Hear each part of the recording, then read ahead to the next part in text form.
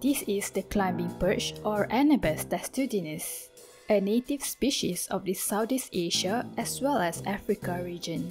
Climbing perch, or also known as climbing gourami and Thai koi, is well recognized for their ability to climb out of water, hence the name climbing perch. This special ability can only be found in a handful of species like mudskippers, lungfish, and walking catfish. These are the species that have been identified to be the first to crawl out of water and colonize land. In some culture, climbing perch is believed to possess mystical power, preventing black magic from entering the house. This belief stems from the ability to live on land without water for days, which then crown them as a special fish. Living in muddy freshwater is never been easier, especially when drought season and water dried out. As a matter of fact, climbing perch could breathe air and survive on land during drought season due to the presence of labyrinth organ, a lamellar plates with thin bones that could absorb oxygen into the blood to be distributed to the body. This extra breathing accessory, which functions like a lung for them, aside from the true gill, is what makes them an exceptional survivor. But another question pops up. How do they walk? Before the evolution of tetrapods that walk by using 4 limbs, the walking fish like the climbing perch use their front pectoral fins together with actual force from the tail and those spiny protrusions on their gill plates to push them forward.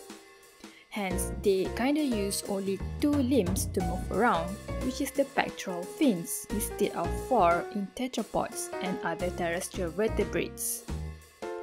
Climbing perch is one of a highly commercial value fish in the Asia region. They are intensively cultured for food, and some even like them to be rare as pets. With the ability to live in low dissolved oxygen environment, this fish has been in demand in many countries. Being a carnivorous, they are cultivated to be a check and balance for small insects in ponds. In India, Bangladesh, and Southeast Asia, they are commercially farmed as protein source. However, in certain countries like Australia, this species is considered invasive as they could eliminate their native species, and currently, this fish is already walking towards the Queensland Island in Australia when enter the water body from Papua New Guinea. Scientists are concerned about the invasion of climbing perch in Australia as they could be harmful for the bird's population. There are reports that climbing perch could cause choking hazard to the native birds and other fish who try to eat them. This is caused due to their spiny gill cover when they flex them up and get caught down their throat. And surprisingly, there are also cases when children and men choke and die when the fish accidentally slip down their throat.